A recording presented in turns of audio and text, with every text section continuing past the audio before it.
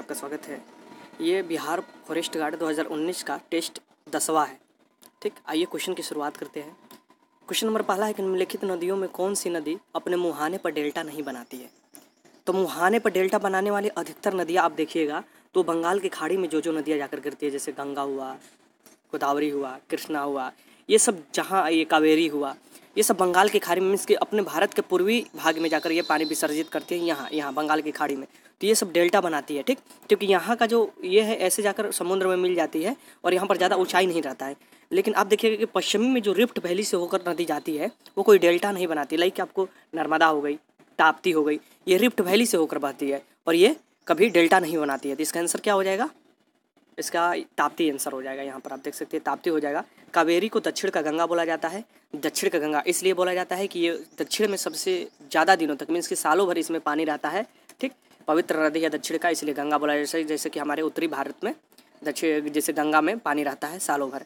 और गोदावरी को दक्षिणी गंगा बोला जाता है। दक्षिणी गंगा इसलिए कहा जाता है कि ये गंगा के बाद दूसरी सबसे लंबी नदी है और साउथ में पड़ती है, दक्षिण में। क्वेश्चन नंबर दूसरा है कि भारतीय इतिहास में 1912 ईस्वी का ऐतिहासिक महत्व था। 1912 ईस्वी का ऐतिहासिक महत्व हमारे इतिहास में बहुत ही इंपॉर्टेंट है। ये क्यों इतिहास में महत्व था? तो यहाँ पर कोलकाता से दिल्ली राजधानी का स्थानांतरण हुआ था। क्या हुआ था? कोलकाता से दिल्ली स्थानांतरण हुआ था। ठीक, अगला क्वेश्चन देखते हैं। क्वेश्चन नंबर तीसरा है, और एक 1905 में भी याद रखिएगा, 1905 का भी बहुत बड़ा नाम आता है हमारे इतिहास में। 1905 का इसलिए नाम आता है तो उस समय बंगाल का विभाजन हुआ था।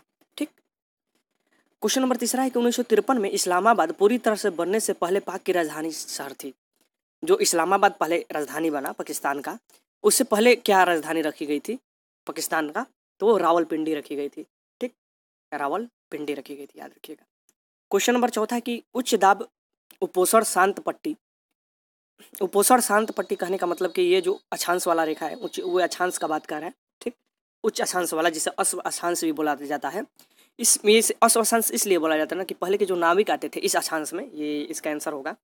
इस अक्षांश में जब नाविक पहले के आते थे तो यहाँ पर जल क्या होता है? एकदम शांत होता है। और जब जल शांत होता है तो कोई भी नाविक उसका जहाज नहीं पार कर पाता था, तो वो जो घोड़े लाते थे उसे समुद्र में फेंक देते थे पार करने के लिए। इसलिए इसे अश्व अक्षांश भी, माने कि घोड़े वाला अक्षांश भी बोला जाता है। इसका आंसर क्या हो जाएगा? 4 हो जाएगा। 4 का सी होगा। क्वेश्चन नंबर 5 है कि भारत के प्रथम स्टील प्रोजेक्ट, भारत में सबसे प्रथम स्टील प्रोजेक्ट कहाँ किया गया था स्थापित? तो सबसे पहले ये किया गया था बोकारो में। ठीक, क्वेश्चन नंबर 6 है कि नासिक कौन सी नदी पर बसा हुआ है? जो नासिक है वो कौन सी नदी पर बसा हुआ है? वो गोदावरी दिया है, ताप्ती दिया है, कृष्ण दिया है, नर्मदा दिया है। तो जो नासिक बसा हुआ है वो गोदावरी नदी पर बसा हुआ है। किस नदी पर बसा हुआ है? गोदावरी। जैसे कि पटना, वाराणसी, ये सब किस नदी पर बसा हुआ है? तो गंगा नदी पर बसे हुए हैं। ठीक, वैसे ही नासिक गोदावरी नदी पर बसा हुआ है। और धीरे धीरे मैं आपके क्वेश्चन का लेवल बढ़ा रहा हूँ। लगभग ये 10वां सेट है, तो आप देख रहे हैं इसमें किस क्वेश्चन का किस टाइप का लेवल है। ठीक, तो आप चिंता मत कीजिएगा। कुछ क्वेश्चन जैसे कि पहले आप लगाते थे कि 15 में आप 14, 13 बना देते थे, तभी 12 या 10 ही बनाते होंगे। तो ये चिंता मत कीजिएगा, धीरे धीरे लेवल बढ़ा रहे हैं, अभी अपना लेवल बढ़ाते रहिए। ठीक, क्वेश्चन नंबर 7 है कि नेशनल वुड फॉसिन पार्क स्थित है। जो नेशनल वुड फॉसिन होता है, ये पार्क कहाँ स्थित है? ये दिया है, ऑप्शन दिया है चेरू में, बाड़मेर में, जयपुर में और जैसलमेर में। ये चारों जो है ये राजस्थान की सिटी है। ठीक, चारों राजस्थान की सिटी है। और ये राजस्थान भारत का सबसे बड़ा राज्य है क्षेत्रफल की दृष्टि से, और जनसंख्या की दृष्टि से कौन है? उत्तर प्रदेश पड़ता है। ठीक, और राजस्थान में सबसे बड़ा भारत का राज्य से राजस्थान का रेगिस्तान क्या कहलाता है? सबसे बड़ा भारत का रेगिस्तान थार रेगिस्तान पाया जाता है, जो कि यहीं पर पाया जाता है, राजस्थान में। ठीक, क्वेश्चन नंबर 8 है कि किसी राज्य में राज्यपाल की नियुक्ति की न्यूनतम आयु होती है। किसी भी राज्य में राज्यपाल की न्यूनतम आयु होती है, उसकी नियुक्ति की राज्यपाल का पूछता है, राष्ट्रपति का पूछता है, उपराष्ट्रपति का पूछता है। ये तीनों अगर पूछता है न्यूनतम आयु, तो आपको यहाँ क्या लगाना है? 35 वर्ष लगाना है। आंख मूंद कर यहाँ पर क्या लगाना है? 35 वर्ष। राज्यपाल की नियुक्ति कौन करता है? राष्ट्रपति करता है, ये भी याद रखिएगा। ठीक, अब आगे आइए। देखिए 30 वर्ष जो होता है वो राज्यसभा के सदस्य के लिए होता है। 30 वर्ष, और 25 वर्ष किसका होता है? वो लोकसभा के, जो कि अभी 17वां लोकसभा का चुनाव होने वाला है, उसका होगा। ठीक, क्वेश्चन नंबर 9 है कि सोमपेंस कहाँ के आदिवासी है? जो सैम्पेंस है, सैम्पेंस, ठीक, ये कहाँ के आदिवासी है? तो एक बंगाल की खाड़ी में अंडमान निकोबार द्वीप समूह है। ठीक, अंडमान और निकोबार है। ठीक, यहाँ जो अंडमान है यही के सैम्पेंस वहाँ के आदिवासी हैं, आदिवासी लोग हैं। ठीक, अब क्वेश्चन नंबर 10वां हम लोग देखते हैं।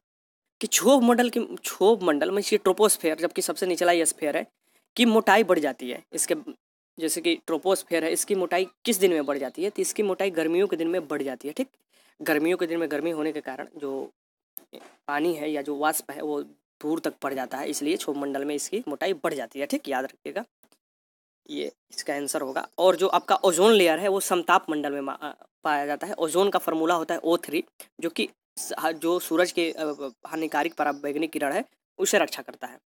अब क्वेश्चन नंबर 11 है कि ज्वार भीति या टाइडल बोर जिसे हम लोग बोलते हैं वो क्या है? बार बार टाइडल बोलते रहते हैं, टाइडल पावर के लिए संयुक्त शर्त बैठाना है समुद्र के किनारे, आखिर ये क्या है? तो ये देखिए, जो नदी के मुहाने पर ऊर्ध्वाधर प्रवाह में चलने वाली उच्च ज्वारीय तरंग है। नदी के मुहाने पर, डेल्टाई क्षेत्र में जो नदी का मुहाना है वहाँ पर उच्च प्रवाह में चलने वाली क्या है? उच्च ज्वारीय तरंग है। ठीक, समुद्री तरंग है, उसे ही हम लोग ज्वार भित्ति कहते हैं, याद रखिएगा। तो इसका आंसर 11 क्या हो जाएगा? डी। विश्व के सबसे बड़ा महासागर जो है वो प्रशांत महासागर है। ठीक, विश्व के सबसे गहरा महासागर भी प्रशांत महासागर है। ठीक, ये भी याद रखिएगा। प्रशांत महासागर का जो आकार है वो O आकार का है। फिर आज का अटलांटिक महासागर आता है। ठीक, फिर आपका हिंद महासागर, फिर आर्कटिक महासागर आता है। ये 4 महासागर है। ठीक, क्वेश्चन नंबर 12 है कि एक दिन बढ़ जाता है यदि कोई पार करे। एक दिन बढ़ जाता है, एक दिन घट जाता है, ये दोनों क्वेश्चन आ सकते हैं। तो अगर एक दिन बढ़ने का बात होता है तो एक दिन कब बढ़ जाता है? जब 180 डिग्री देशांतर से, यहाँ पर देखिए पश्चिम से पूरब में जाइएगा, 180 डिग्री देशांतर है, उसे क्या कहा जाता है? ये भी क्वेश्चन है। जो 180 डिग्री देशांतर है ये यहाँ से गुजरता है, यहाँ से आप देख सकते हैं, आपको जैसे ये ग्लोब हुआ, एक छोरा पर इसके पश्चिमी छोर पर सबसे 180 डिग्री देशांतर है, और जो आपको 0 डिग्री देशांतर है वो बीचों बीच से गुजरता है, जिसे हम लोग समय रेखा कहते हैं और इसे दिनांक रेखा कहते हैं। अगर इससे एक दिन आगे की ओर जाया जाए, मीन्स की 180 डिग्री के आगे की ओर जाया जाए, पूरब की ओर जाया जाए, तो उससे एक दिन क्या हो जाता है? बढ़ जाता है। तो पश्चिम से पूरब की ओर जाने पर, ठीक, यहाँ से पश्चिम से पूरब की ओर जाने पर एक दिन बढ़ जाता है। और एक दिन घटेगा कब? तो 180 डिग्री से देशांतर पूरब से पश्चिम की ओर जाने पर घट जाता है। ठीक, क्वेश्चन नंबर 13 है कि मौसम के उतार चढ़ाव अधिकतम कहाँ होते हैं? जो मौसम के उतार चढ़ाव होते हैं वो अधिकतम कहाँ होते हैं? तो वो उपोष्ण प्रदेश में होते हैं। किस में होता है? उपोष्ण प्रदेश में होते हैं, माने सब ट्रॉपिक जिसे हम लोग बोलते हैं, सब ट्रॉपिक रीजन में होते हैं। ठीक, क्वेश्चन नंबर 14 है कि कार्यकाल पूर्ण होने से पूर्व भारत के राष्ट्रपति उनके पद से कौन को हटा?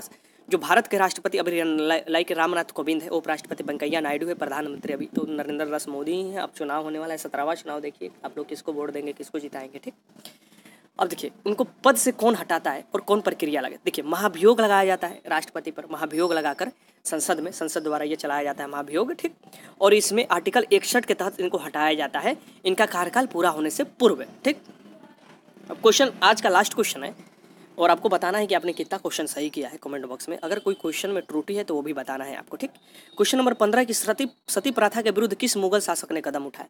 जो सती प्रथा था उसके विरुद्ध किस मुगल शासक ने कदम उठाए थे? तो वो अकबर थे। ठीक, मुगल शासक थे अकबर, और इन्हीं ने दीन इलाही धर्म भी यहीं स्थापित किए थे, दीन इलाही। ठीक, 9 रत्न इनके दरबार में रहते थे, जिसमें से आपको बीरबल की कहानी भी आपको सुनने में आया होगा, तेनालीराम बीरबल की कहानी आपको सुनने में आया होगा, ये इनके ही दरबार में थे। ठीक, मुल्ला दो प्याजा, ये सब इनके दियार अबू फसल।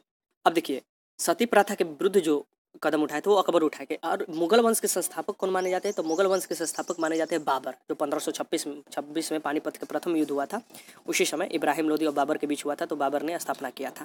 तो ये था 15 क्वेश्चन। कैसा लगा जरूर बताइए, कमेंट बॉक्स में बताइए कि आपने कितना क्वेश्चन सही किया। वीडियो देखने के लिए आपका बहुत बहुत धन्यवाद।